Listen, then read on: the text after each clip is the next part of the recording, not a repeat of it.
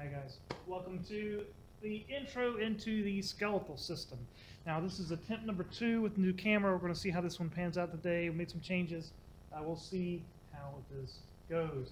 Now the first thing to talk about here is classification of bones, of which you have about 206 named bones in the skeleton. Now there are more than 206 bones in the skeleton. It's just that 206 of them have physical names. Okay.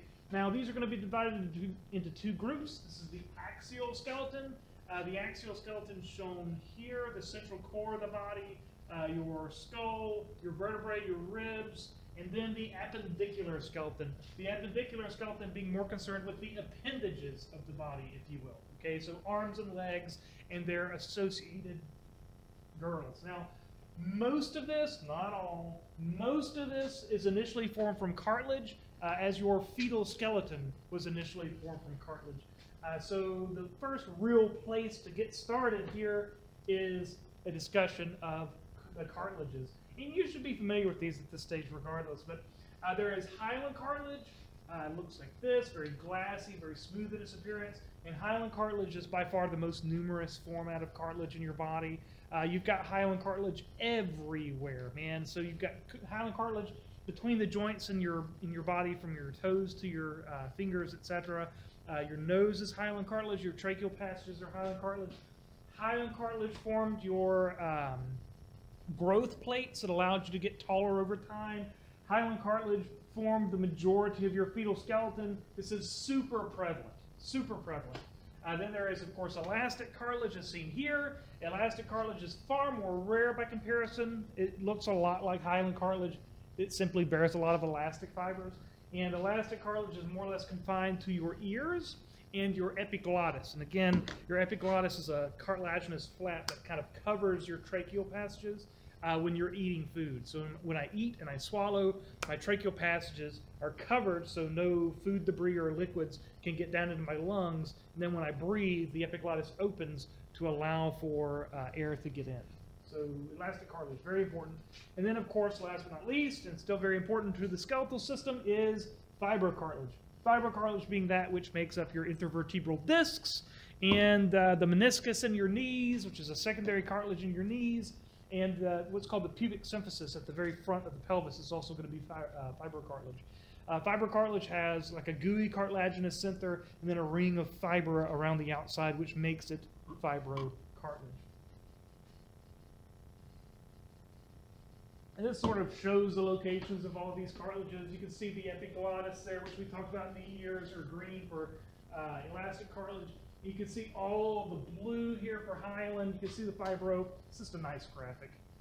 All right, classification of bones by shape. All right, it's going to go something like this. There are long bones. There are short bones. There are flat bones. There are irregular bones. We, as humans, love putting things in little boxes, okay? We like to be able to say, oh, that belongs in this category, or this belongs in that category. And it gets complicated, all right? It gets a little bit complicated. So let's just go over to here. Long bones tend to be longer than they are wide. Your humerus is a long bone. Your femurs are long bones. But not just those, okay? You've got long bones in your fingers. Like these tiny little bones in your fingers are still longer than they are wide. They are long bones, okay? By comparison to short bones, which is what I'd like to do next, short bones tend to be kind of squarish. These are going to be like your carpals and your tarsals in your feet. So carpals in the hands, tarsals in the feet. And what these tend to be is like a bone that has what's called compact bone around the outside, but its central core is completely spongy bone. And you'll see what that looks like here in just a second. So short bones are really variable. They can look very different. And they include, and this is very important, the sesamoid bones. Okay, sesamoid bones are those which are found within tendons or ligaments, like your patella. Your patella is a named sesamoid bone. Okay, it's a named sesamoid bone. Because you got sesamoid bones all over the place, like in your thumb, for instance. Oh yeah. So this is your thumb. You can see these two little round bones here. Those are sesamoid bones found within tendons and or ligaments. Then there are flat bones. Flat bones are flat. Okay, they're very flat. The perfect example of that is your sternum. Your sternum is the opportune flat bone.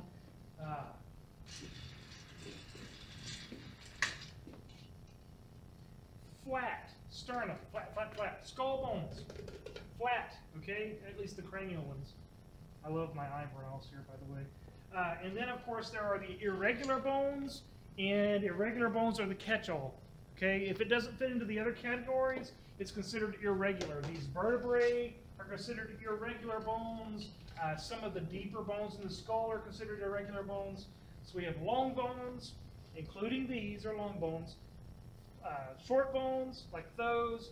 We have the flat bones, like the sternum. And we have irregular bones, like the vertebrae, the pelvic bones, etc. All right? Functions, of which there are several. Okay, there are a lot of different functions for the skeletal system. We will outline a few. Support. Holding the body up is very, very important when it comes to functions of the skeleton. Protection. Your brain. Your brain is protected by your skull. Your heart is protected by your ribs, your lungs. Even your kidneys, to some degree, have protection from the skeleton. Movement. So the fulcrum-like motion using muscles allows you to move around using the bones as base points and connections. The skeleton is very important for movement. Mineral and growth factor storage. You got to think of your skeleton almost like a bank for calcium. Calcium is just very important for the body. And if you have a excess, if you have too much or too little, major problems. So what will happen is if you have a lot of blood calcium, you'll store it away in the bones to get rid of it. And alternatively, if you have low blood calcium, you pull it out of the bones and put it back into the blood supply. It's no different from glycogen in the liver for sugar. If you don't have enough blood sugar, you pull glycogen out of the liver. If you have too much blood sugar, you put glycogen in the liver. The skeleton does the same thing for calcium and phosphate to a lesser degree. Blood cell formation, or what's referred to as hematopoiesis. This takes place wholly within the skeletal system. Your sternum houses lots of what we call bone marrow. The ends of your femurs house bone marrow. Your pelvis houses special bone marrow that allows for hematopoietic cell division, i.e. a blood cell of all form, not just red blood cells, but blood cell formation. Your skeleton stores a large amount of fat, actually. Your femurs, the middle portion, boy, that thunders for real. The middle portions of your femurs, packed with triglycerides, being fat storage. And then, of course, there is some hormone play to be dealt with here, and we'll get to that a little bit later on. Now, bones are organs. Okay, bones are organs. The definition of an organ is two or more different types of tissues working together towards a common goal. Ergo, your bones have bone tissue, your bones have nervous tissue inside of them, your bones have various other connective tissues associated, like the outer coverings or dense regular. Your bones have all sorts of epithelium internally, lining their cavities, lining your blood vessels in the bones. I mean, you know, your bones have lots and lots of different tissues internally, and there are 3 different levels of structural organization. These are gross anatomy, microscopic anatomy, and then, of course, the chemical makeup of the bone itself. All right, gross anatomy. This is looking at bone textures. Now, bone texture is a balancing act between weight and strength. Okay, weight and strength. What you'll see is that the outer portions of the bone, like this is a femur, are made up of this very thick and dense compact bone, all right? This is called compact bone. Very thick, very dense, super, super strong, but also quite heavy. I'm just going to go look out the windows to make sure there's nothing bad happening. It's very nasty sounding outside. I feel like it always storms when I'm doing anatomy lectures. Where was I? Compact bone versus spongy bone. All right, so compact bone as seen here around the outside of this femur, it's very thick and very strong, but also quite heavy. Whereas the spongy bone seen here, it's not spongy. It just looks like a sponge, okay? It's still quite hard. It just looks spongy in its appearance. In fact, it's quite hard. All of it together in unison is very, very hard. You couldn't break it with your hands, all right? It just is very open, has a lot of empty space within it. Do I have another picture? Yeah, it's got a lot of empty space inside of there. Okay, there's just a lot of empty space. Now, what this does is it still maintains strength, because it's very big. Like look at the diaphysis, this lower portion here of compact bone, it's very small in diameter. If you made all of this out of the same compact bone, it would just be so heavy, man. It will be so heavy. Your skeleton would be so heavy that it wouldn't be terribly efficient. So what do? You make the big ends of the bone where you have to have articulations and cartilage formation. You make those big ends out of spongy bone, and it makes the skeleton light. If you go back and look at early hominid origins, the way our skeleton is set up is basically to be quite lightweight. Okay, we want to be able to run fast when we need to with our bipedal legs. Very rare in the animal kingdom. The idea is that our skeleton is set up to be capable of moving very quickly.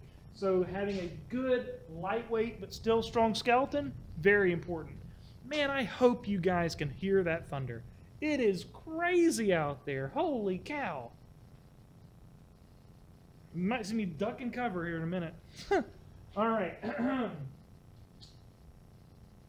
Moving on.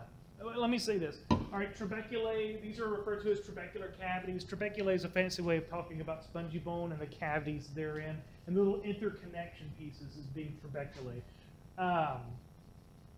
And that's really all I want to say about that. I'm pretty happy. I will point out that bones have both an exterior and interior lining. These are called the periosteum and the endosteum. So you'll have periosteum around the outside of this bone and endosteum around the inside of the bone. Typically, periosteum is very, very thick and strong and fibrous, whereas endosteum is very thin and delicate. Okay, and periosteum has other functions that we'll talk about soon, so you better be freaking friends with the concept of periosteum. Speaking of which, all right, plate medullary cavities. All right, what we have here is a good general long bone. This is kind of like a humerus in your arm, so this portion up top here. And what we have is an epiphysis, and a diaphysis. The diaphysis is the central shaft, all right? The diaphysis is the shaft. The epiphyses are the ends. There will be a proximal epiphysis and a distal epiphysis. On my humerus, the proximal epiphysis is there, all right? Proximal epiphysis, distal epiphysis. Distal means further from the trunk of the body. Proximal means closer to the trunk of the body. So we have proximal and distal epiphyses, and in between this, if you look here of the skeleton, you can see this little line across there. That is what's referred to as an epiphyseal line. Okay, an epiphyseal line. It is a remnant. It is a scar left over from your growth plate once you became a fully formed adult. In the past, this would have been called an epiphyseal plate, or what you would have called a growth plate made out of hyaline cartilage. Whereas now, in you, a fully formed adult, it is an epiphyseal line, a scar left over where that growth plate was, and then eventually developed into a strong bony union. The epiphyses will be made out of spongy bone.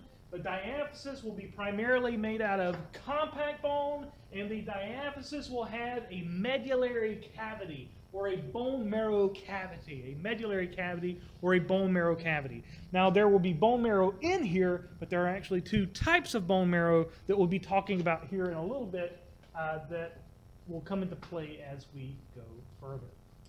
Tell me I'm already on it. I'm not. All right, let's talk a little bit about the periosteum.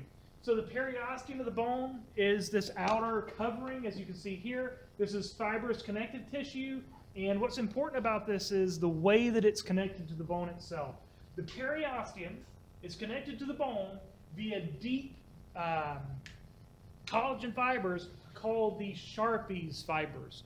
So what you'll have is this covering on the bone called the periosteum, and then there are these Sharpey's fibers that connect to the periosteum. They are continuous to the periosteum, and they penetrate in deeply to the bone and anchor themselves in place to hold the periosteum on.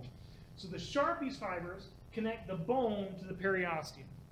Very important. The Sharpey's fibers are very strong and connect the incredibly tough periosteum to the bone, making them basically function as a single unit. Fibrous connective tissue containing osteogenic cells. Yeah, there's going to be bone growth cells there. This periosteum carries with it, being that it's connective tissue, lots of blood vessels that then penetrate into the bone to provide the bone with nutrition. Bones are super venous. All these openings that you see here are just packed with blood vessels and nerves, and they are coming in initially from this periosteum. Yeah, now, where I'm going here is a conversation on how muscles and ligaments, being tendons and ligaments, connect to the bone. And what they connect to is the periosteum. The periosteum is very strongly connected to the bone, and tendons and ligaments connect very strongly to the periosteum. Very strongly indeed, actually. This is my hand, and it's my hand, I think it's this one, doing this, basically, okay? You basically see me doing this. And it's this finger that we're looking at here, and let's see if this works. It obviously doesn't. What you see is a opening right there. What had happened is I crashed my bicycle. Okay, I used to bike all the time, everywhere I went. Don't do that anymore, obviously, I have 3 kids. But this finger got bent backwards, and when it was bent backwards, rather than tearing the ligament was so strongly connected to the periosteum, which was so strongly connected to the bone, that instead of tearing the ligament, it pulled the bone off where the ligament was connected. This is referred to as a volar plate fracture, pretty common actually. And it actually pulled the bone away. So the ligament and the connection from the ligament to the bone was so strong that the weakest link in the chain was the bone itself. So it broke the bone instead of tearing the ligament. And that's pretty darned interesting. And good for me, because that'll heal, whereas a torn ligament is, let's call it, more complicated. All right, now then, let's talk about different types of bone marrow. There are 2 types of bone marrow. These are yellow marrow and red marrow. Now, yellow marrow is basically just fat, all right? Nothing fancy. When we eat food and there's fat in that food, we need to store that fat. One of the places that we store fat is in the bones, and that's yellow bone marrow. Red bone marrow, by comparison, is the bone marrow that allows us to produce red blood cells and all other blood cells as well, okay? All blood cells come from red marrow. Now, early in your development, when you were like 5 or 6 years old, your skeleton was just packed with red marrow. Your marrow cavities were full of red marrow, but that is no longer the case. In fact, red bone marrow is very rare in your body today. You've got some in your sternum, you've got some in the heads of your femurs and your pelvis, but not much of anywhere else. In fact, if you look at this very fresh human femoral head here, so this is the head of a femur that's been cut off. You can see this goopy yellow in the middle. That's yellow marrow. That's just fat. And then this red that's coating the trabecular cavities, that's red bone marrow. Now, why? Why do you not have much red bone marrow today? Let's think about my kids. My kid, like my youngest, is like a year old right now, and he'll like virtually double in size by the time he's 2. Okay, he will be much, much bigger. When's the last time you doubled in size? I hope not anytime recently. The concept is that as we are growing from being very small to getting bigger, is that a terminology? We are moving up in body volume quite quickly. And because our body volume is changing so fast, we have to have the capacity to make lots of red blood cells to keep up with the speed of that change. So that means we have to have lots of red marrow. Babies, very young children, even up until puberty, you still have a lot of red bone marrow. But once you hit what's referred to as plate closure and your skeleton stops growing, the amount of red marrow in your system drops dramatically. Okay, so today, basically all you're doing is replacing the old red blood cells that are wearing out in your system. So every 280 days or so, when your red blood cells die, you have to replace those, and that'll be done with the sparse red marrow that you have in your system. So you just have less because all you're doing is bodily maintenance. Now you can change that athletically, or if you have a lot of blood loss, you can change it. But that's neither here nor there for our conversation. What I need you to know is that you have very little red marrow today, and I need you to know where you find it. Whereas the rest is going to be yellow marrow. Like your humerus, the marrow cavity in your humerus, packed with yellow marrow, which is basically fat. Let's talk about some bone cells. So All of this is important, but I'm only really going to talk about a few of these. And these are the osteoblasts, the osteocytes, and the osteoclasts. That's really the ones I want you to be concerned with. Osteoblastic cells, and you should know this by now, make bone. Osteoblasts, they make bone. Osteocytes are mature bone cells. They're hanging out in the bone, being bone cells. They also act to sense stress and strain. So when you're moving around and doing the things your skeleton does, your body is capable of picking up the stretch of your bones to sort of help you to strengthen some areas or weaken others. And then there are, of course, osteoclastic cells. Osteoclastic cells are referred to as bone reabsorbing cells or resorption cells. The idea is this.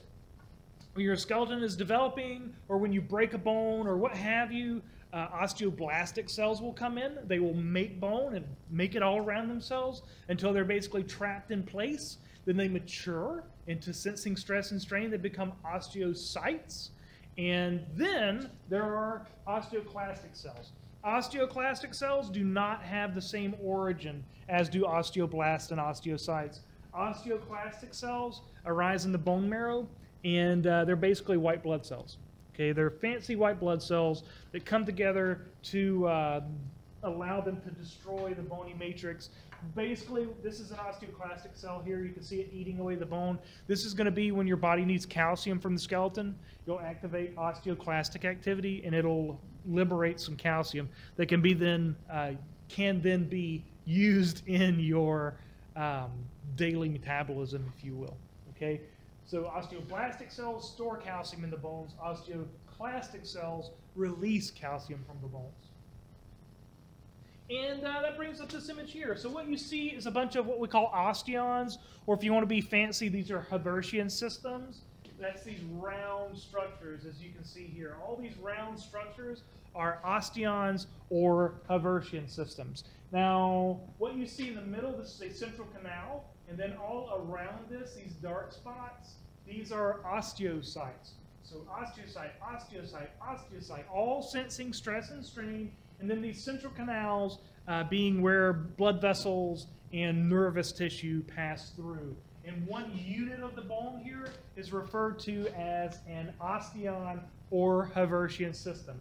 And if I were to come in here and grab a hold of that osteon and pull it out, it would be a big long tube. And if you stood that tube up, it would look like this, okay?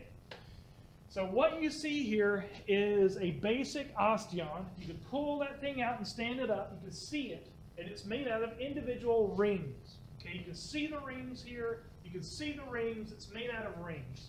And we need to talk about how these are structured. Now, the osteon will have its individual rings, which are called lamellae. All right, they're referred to as the lamellae. It's got these lamellae, and the lamellae are just packed with collagen fiber. Okay, packed with collagen fiber. In fact, the collagen forms these unique spirals in the lamellae. So like this first lamella will have collagen fibers kind of spiraling like this, kind of going in this direction all the way up.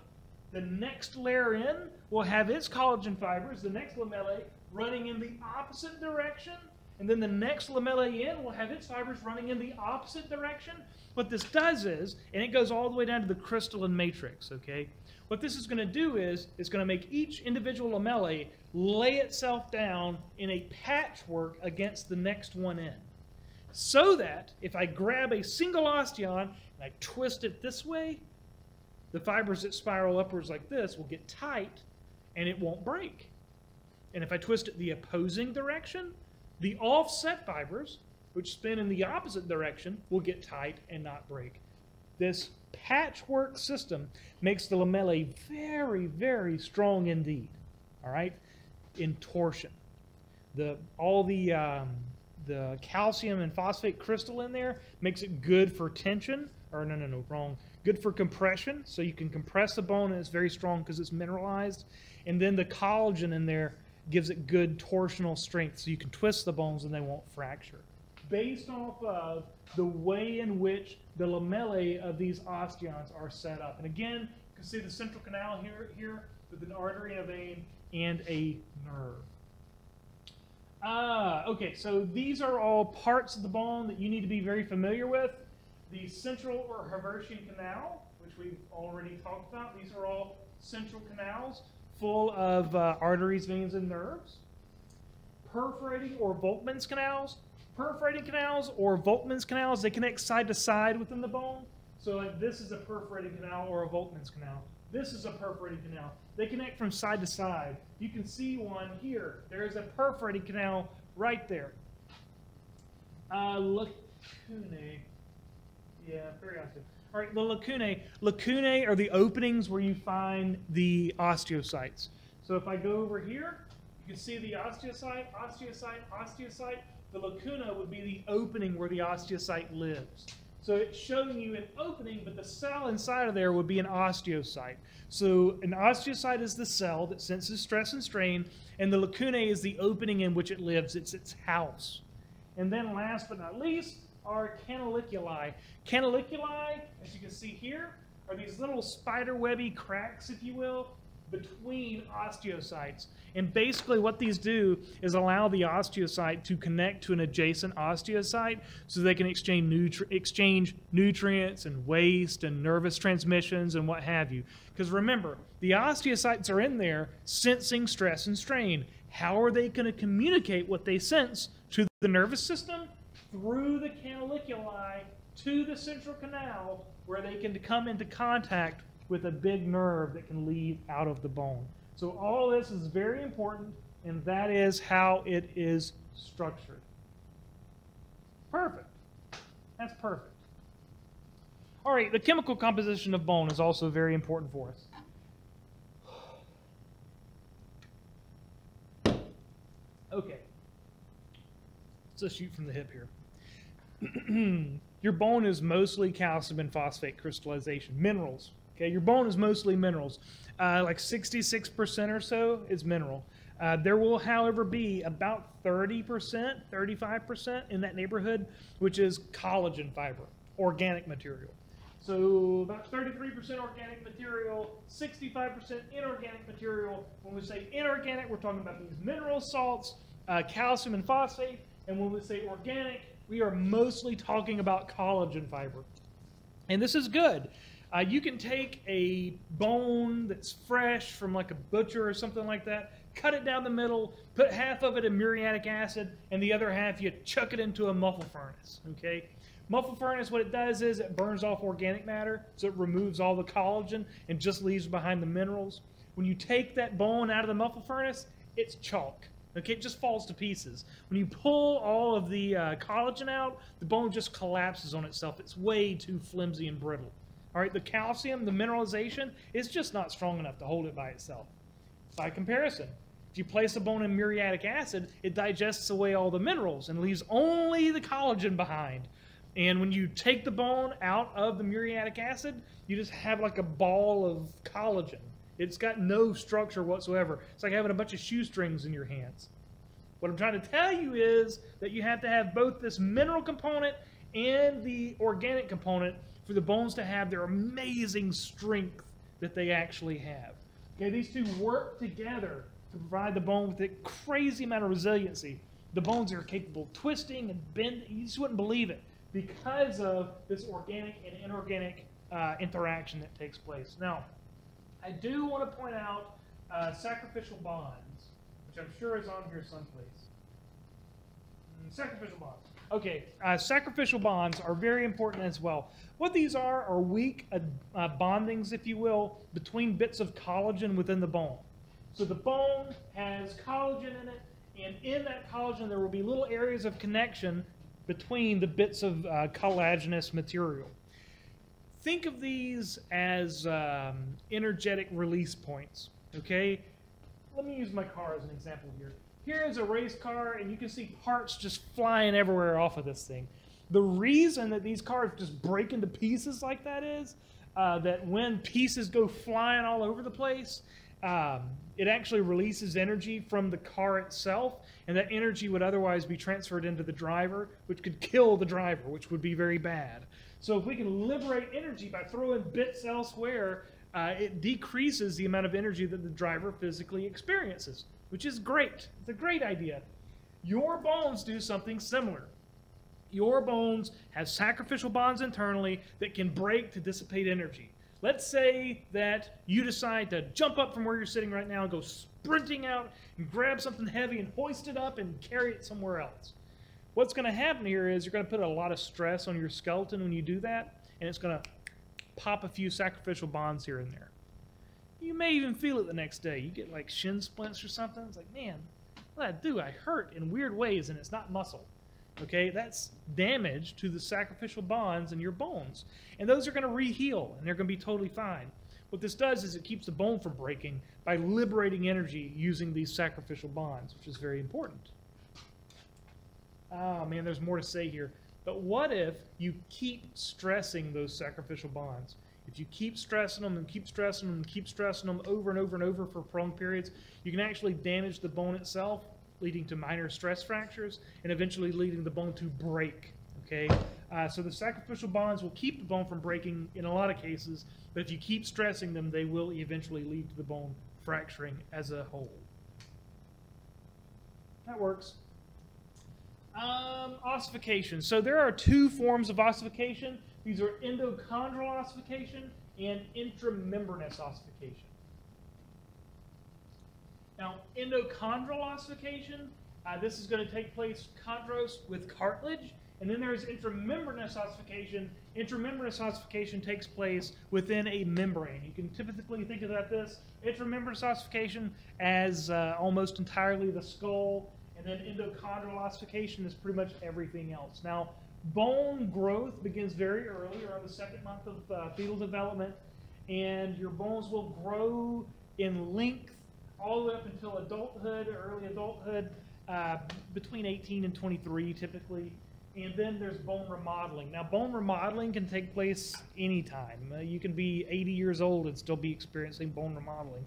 So it will occur as a lifelong process. And here. All right, endochondral ossification. Now, I invite you to read this. You know, go, feel free, read all this. It's really great, you know, good stuff. I'm just going to kind of explain it to you, and there you go, okay? I feel like this is the best way to do it. First things first. You'll start out with just a cartilaginous model of a bone. Like, for instance, this would be hyaline cartilage. And what will happen is your body will grow in, and it will send osteoblasts into place. And these osteoblasts will begin to lay bone down and form what's called a bone collar that would circle around the entire bone. This is a section. You're looking at like a frontal section with bone on either side. The reality is it forms a collar, not unlike my hand around this drink, okay? Forms this bony collar. Now, once this has taken place, the inside of that cartilage is kind of cut off from nutrient supply, so it begins to break down and calcify, and in essence what this does is it leaves behind a whole bunch of nutrients. Your body will then grow in a bud of capillaries that will bear osteoblastic cells. They will use the nutrients of that dying calcified cartilage and start laying bone down all around themselves. And they'll basically form initially this interior spongy bone with compact bone as a collar around it. Now, secondarily, after this has happened, your body will bud in capillaries to each epiphysis individually. Epiphysis, its own bud of ossification. The central diaphysis, its own bud of ossification. And the opposing epiphysis, its own bud of ossification. There will be 3 ossification centers in a long bone. And when you're born, it's going to look like this. You'll have a little bit of cartilage left over at the top surface. It's going to be articulating cartilage, so your bones can move around and do what your bones do. There will be an epiphyseal plate of cartilage that is referred to as a growth plate. There will be the central diaphysis, which is fully formed bone collar interior of spongy bone, an epiphyseal plate, more bone from an ossification center, and then that ending articulating cartilage from the initial part of the skeleton. So, let me rephrase. 1, 2, 3 individual ossification centers in a given long bone to allow that long bone to grow and develop. Yeah, and you can see that. So here is an epiphyseal line. This is a scar left over from the growth plate leading to bone growth. You can see here this is an adolescent. This person still has growth plates. You can actually measure the length of the growth plate or the height of the growth plate, engage that with the age of the person, and get a good idea of how tall the person will grow. It's pretty fascinating, actually. So you can see the growth plates there physically present. Yeah, man. I'm pretty happy with that. So you can see early development, a little bit of ossification, but this is a membrane. You can see the membrane where the skull is. You can see the ossification beginning to develop in the skull. If you look, it looks like there's like an ossification center here, and you can see the bone is like radiated out. It's almost like pouring oil on top of water. There's a membrane, and bone grows through the membrane. Skull bones form via intramembranous ossification, as opposed to here in the long bones, these are going to be formed through endochondral ossification. But what I want you to notice is there's still a lot of cartilage. All right, there's a lot of cartilage in a developing kid. When the kid is born, the skull has fontanelles, these soft spots internally. The skeleton, all the girdles of the body are packed with cartilage. Why? Why would you have so much cartilage in that fetal skeleton at birth? And the answer is very simple, because you want the birthing process to be as simple and straightforward and easy as is physically possible. You want the skeleton to be malleable. So when the kid's being delivered through the birth canal, the skeleton can bend and flex and do the things that it does. Man, I'll never forget a story from my father-in-law. He said that his first child, which was my wife, he just kind of held his wife's hand and stared at her in the eyes the whole time. He's a simple fella, okay? Holds her hand, stares her in the eyes, says, "You're going to be just fine." But the second kid, my wife's sister, he was like, "You know what? I'm going to witness the miracle of birth. I'm going to watch this process." So he gets down and he watches and regrets it immediately. He said that when his daughter's head emerged from the birth canal, it was very much cylindrical, okay? It had a weird shape to it. And he said the first thing he could think was, "I'm going to love her no matter what, going to love her no matter what, going to love her no matter what," because he thought she had some sort of major catastrophic problem. But in reality, the head can change the shape a little bit based off of these fontanelles to allow for easier birthing, okay? We got to get the kid out with relative ease, which means we need to have this skeleton be malleable to allow for the birthing process to take place. It's very important for us, very important. It's one of the reasons we don't want a kid going past term, because the skeleton gets harder, the body gets larger, and the chance for having a healthy birth, an easier birth, goes down dramatically. All right, intramembranous ossification. Probably should have done this earlier. The idea with intramembranous ossification is that this happens within a membrane. All right, it happens in a membrane. What we'll have is a membrane on either side. The body will grow in a bud of capillaries that will bring osteoblasts, and the osteoblasts will fill the area of the membrane with spongy bone, and then just spread through the membrane. Okay, you can see that clearly here. There would have been initial ossification. It would have filled that membrane and spread through that membrane. That is what happens with intramembranous ossification, and that's really all I want to say about it at this stage. All right, postnatal bone growth. How does the skeleton develop? So there's interstitial growth and there is appositional growth. Interstitial growth is growth in length of the bone using the epiphyseal plates, which are made out of hyaline cartilage. This will happen for about the first 18 years in females and the first 21 years in males. And then there is appositional growth. Appositional growth can happen anytime. You could be 40 years old and experience appositional growth, and that is growth in width or thickness, toughness of the bone, can change dramatically over your life cycle. What do I want to say here? Okay, so we're getting at the epiphyseal plates. Now there are zones in the epiphyseal plate that you need to be familiar with. These are the resting zone, the proliferative zone, the hypertrophic zone, the calcification zone, and the ossification zone. They look like this. So if we come in here and we pull this epiphyseal plate out and look at it, it would look like this. Here's the epiphyseal plate. It would be one complete unit. The center would be there. The center is here. And you can see what the epiphyseal plate looks like from this image. You need to be familiar with this as a concept. All right, here we go. Bunch of people know. Moving on. There is a zone of reserve cartilage. When you're born, you have piles of reserve cartilage in your epiphyseal plates that will eventually develop into parts of long bones, okay? So we have this zone of reserve cartilage that is followed by a zone of proliferation. Proliferation means to increase in number. This is where the cartilage cells have gone mitotic. Okay, they're mitotic. They're dividing here. And when they divide, one cell that's this big becomes two cells that are really small. So what do you have to do? The next zone is the zone of hypertrophy. Hypertrophy means to grow larger. So the cells are here resting, then they divide, they're small, then they have to get bigger. That's the zone of hypertrophy. And when they get bigger, that makes your bones get longer.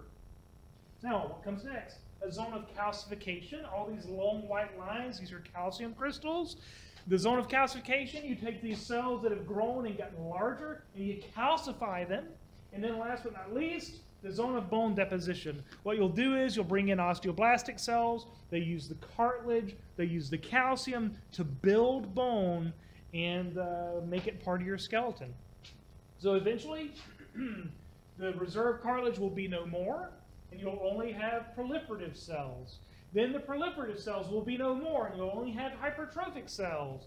And then once the hypertrophic cells are no more, you'll only have calcifying cartilage. And then once all of that is gone, you only have bone, and you experience plate closure. So this growth plate will get thinner and thinner and thinner and thinner and thinner and thinner until the epiphysis meets the diaphysis. They fuse together, and the bone can grow no larger. That's how you get it. Let me rephrase. That's how you attain height. Okay? By having these cells slowly develop and get bigger and then calcify and then turn to bone, the bone grows longer. As opposed to appositional growth. Appositional growth is growth in width. The idea is as the bone gets longer, it must also get thicker, and that's what's happening here. You're seeing it in real time. So the bone started out very thin, and it gets bigger and bigger and bigger as it responds to the stresses we place upon it. Basically, when you stress your bones, they get thicker. Okay? If you don't stress your bones, they get thinner. They respond not unlike your skin and tanning. Okay? The reason that you produce melanin in your skin is a result of UV radiation hitting your skin surface. The body's like, oh man, all this UV, we better take care of it, make more melanin. It's the same concept here. When you stretch your bones, the body's like, oh man, we're stressing out the bones, we better make them tougher. So you go through appositional growth. As you get older, your bones will thicken and become overall more tough and more sturdy, but still not too heavy because they're hollow and the walls are not that thick. Yeah, that's appositional growth. I'm totally down with that. That's a good way to look at it. Now, we should probably have a little bit of a conversation on hormones as well. There are a variety of hormones that are very, very important to the way in which our skeleton develops. These are growth hormone, thyroid hormone, and then the sex hormones, be that testosterone or estrogen, steroid hormones. Now, growth hormone runs the show here. Okay, let me not play games. Growth hormone is in control. Growth hormone is what triggers your growth for the most part, what allows you to grow larger. I've seen crazy things done with growth hormone in my life. It is very, very powerful. There was a young man that was in one of my classes, actually in my grade, I guess, during middle school, and he was very small, and he would never get bigger until he was in like 7th or 8th grade. Well, about 7th grade, I guess, 6th or 7th. His parents took him to a doctor. Turns out his body wasn't making growth hormone. He started getting shots of growth hormone, and the kid was like 6'2" in a year and a half, 2 years. It was crazy.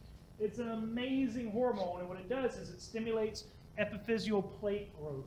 Okay, growth hormone stimulates epiphyseal plate activity. Very important. Thyroid hormone just kind of plays some games with growth hormone. It regulates it to some degree. And then there's testosterone and estrogen. You can take a 5-year-old and x-ray them, and you really can't tell the difference between a male and a female. They're very similar. But once you hit, your teens, you go through puberty, the skeleton starts to really change. Like the way the brow structure is, the jawline, ear structures even, the hands, especially the pelvis. The pelvis really changes dramatically as a response to exposure to either testosterone or estrogen. This derives what we refer to as secondary sexual characteristics based off of male and female, and the hormones really drive these variations. And worthy of mention here is that any excesses or deficits of these can dramatically change things. What you see here is one of the world's tallest men and one of the world's shortest men. These are both fully grown adults. This gentleman here, I believe, had pituitary dwarfism. This is a situation where the pituitary gland does not make appropriate amounts, or any in some cases, growth hormones, so the guy never attained size. He reached full plate closure, and he's very short, very, very short indeed. By comparison to this gentleman here, which is a person who has gigantism. Gigantism is where the pituitary gland just cranks out growth hormone from an early age, and it continues cranking out growth hormone, causing more and more cartilage to develop and leading to the attaining of an extraordinary height. He will grow taller till the day he dies, which will probably be in his 40s. These folks tend not to live very long. The heart can't take it. And that brings up an interesting picture set. This is Arnold Schwarzenegger on the set of Conan the Barbarian, and Arnold is 6'2", 6'3". He's a big old boy. That is Wilt Chamberlain, professional basketball player, probably the best that ever lived. And Wilt was over 7 foot, as I recall. And here is the most widely known sports figure in modern history. This is Andre the Giant. Andre had gigantism. His facial features, his hands, his body structure is not unlike the unique facial features and hands of the gentleman to the left. Well, we almost made it. My battery died. Let's talk about Wilt Chamberlain. So Wilt Chamberlain is just genetically tall. So he looked completely normal when he was 12 or 13. Then he probably shot up like a crazy person, growing very tall very fast. And then he had plate closure in his early 20s. And he never grew taller again. If you look at his facial features, look at his hands, the way his body is structured, it doesn't look unlike any other person you've ever seen before. If Wilt Chamberlain was out the window and a good distance from you right now, you might realize that he was kind of a tall, lanky guy, but you wouldn't see anything physically wrong. Like look at Arnold's brow. I'm sorry, Arnold. Look at Andre's brow line. Look at his hands. Look how big this guy's hands are. That's because anywhere there's cartilage, it just grows out of control. But then look at Wilt Chamberlain. His physical features are completely normal. And the reason is he's just genetically tall. This isn't any kind of like a pituitary tumor or anything that would drive their conditions. No, he's just genetically tall, just as some people are genetically short. Okay, I've seen people that are 4 foot less, and they're just genetically short. It's just random chance. Okay, random chance. There's a lot of people in the middle, and there's some that are very tall and some that are very short. And that's how this works. That's how this works. And let's see here. What do we want to say? Bone recycling. Yeah, we can talk about this. So you recycle about 5 to 7% of your bone mass every week. If you do the math on this, what it works out to is that you completely replace your spongy bone about every 3 to 4 years. And your compact bone is replaced on about a 10-year cycle. The reason that we do this is if bone gets old, it sort of crystallizes in an unfortunate way and leads to it being very brittle, and it fractures quite easily. So we have to constantly remodel our bones through osteoclastic and osteoblastic activity to keep them functional, okay, so that they don't become brittle. It's very important. The hormones which drive this are parathyroid hormone, calcitonin, and serotonin, okay? Parathyroid hormone raises blood calcium levels. Parathyroid hormone raises blood calcium levels. And this is going to be through osteoclastic activity. So parathyroid hormone activates osteoclasts to break down bone, which mobilizes calcium out into the bloodstream. By comparison, calcitonin lowers blood calcium levels by activating osteoblastic cells. So activating osteoblasts to put calcium into the skeleton. And then we think serotonin might also play a role here. Serotonin is thought of as making us feel good. There has been some evidence that people that are on long-term mood enhancers, like Prozac, for example, might potentially have slightly lower bone mass. And we think that's because serotonin might interfere with osteoblastic activity, making it a little harder for your body to store calcium. And then let's do last but not least for this portion of the lecture, there is Wolff's Law. And this is so important, folks, so important. Wolff's Law states that bone growth and remodeling takes place in response to the demands placed upon the skeleton. That is to say, that your skeleton responds to the stresses placed upon it. This lady here is a tennis player, right-handed. If you look at the humerus on her serving arm that does most of the work, that bone is way thicker than the bone on the opposing side that doesn't see all the stress. Okay? Your skeleton will respond to the stresses placed upon it. If we all quit school right now, went and got an MRI, and had our bone densities measured, looking at the thickness, and then we went and all of us became hardcore bodybuilders for a year. At the end of that year, 1, we'd be in great shape and just jacked. But 2, we could go back and get another MRI done, and guess what? You can see a variation in your skeleton in the way it appears. It's going to look distinctly different, because Wolff's Law states that your skeleton responds to the stresses placed upon it. If you do a job that deals with a lot of manual labor, and you have friends that do jobs that have no manual labor, your skeletal density will be different, because your skeleton responds to the stresses placed upon it. Not unlike, as I said previously, the way that your skin responds to sunlight by producing melanin, your skeleton responds to stress by producing more bone. And I'm going to say that's a nice place to stop. So we're going to pick it up on fracture classifications the next time through. This is going to be a 2-parter. So let's stop here, and we'll continue on in a little while. Thanks.